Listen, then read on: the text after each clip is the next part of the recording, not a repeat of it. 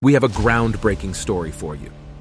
SpaceX has not only outshined other space companies with its Starship, but now it's also taken things up a notch, shocking NASA with not one, but 2 heavy rocket launches. That's right, Falcon Heavy and Starship are set to take to the skies in an action-packed week that will leave you breathless. So buckle up and let's dive into this insane adventure.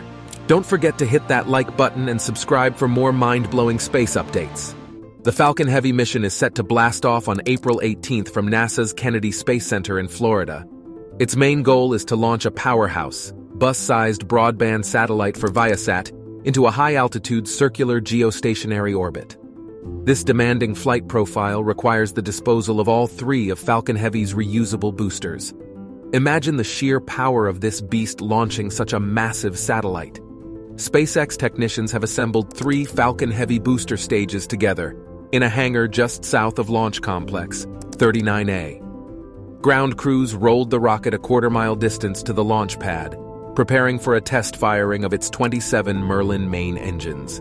This test firing will generate a whopping 5 million pounds of thrust. Talk about a force to be reckoned with. The launch window opens at 7:36 p.m. Eastern Daylight Time on Tuesday, April 18th. The Falcon Heavy rocket's 2 side boosters will fire at full power for 2.5 minutes before jettisoning into the Atlantic Ocean. The core stage will then throttle up to full power and burn for about 1.5 minutes longer, separating for its own destructive plunge into the sea.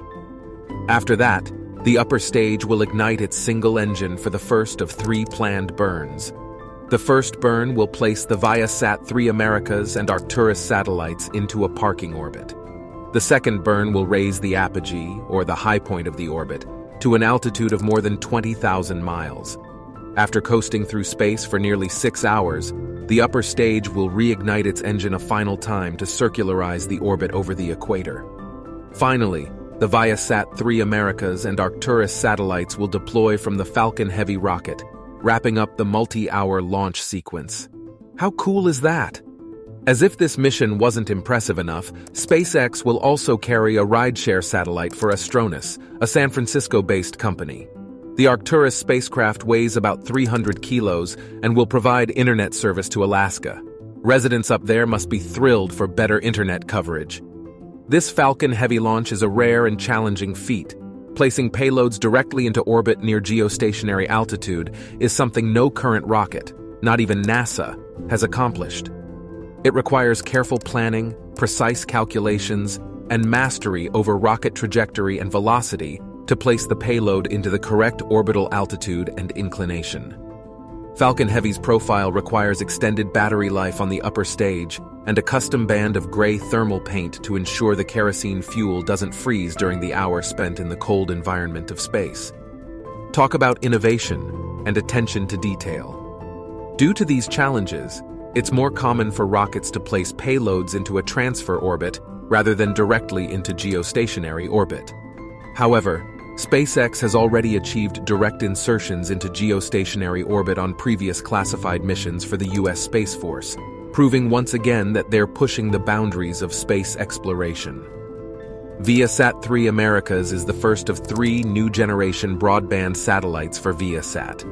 This California-based company beams internet signals for underserved consumers, businesses, and governments, as well as providing in-flight Wi-Fi to passengers on major airlines like Delta, American, United, Southwest, and JetBlue. This state-of-the-art satellite has some of the largest antenna reflectors ever sent to space and relies on all-electric propulsion for fine orbital maneuvers and station keeping after separating from the Falcon Heavy rocket.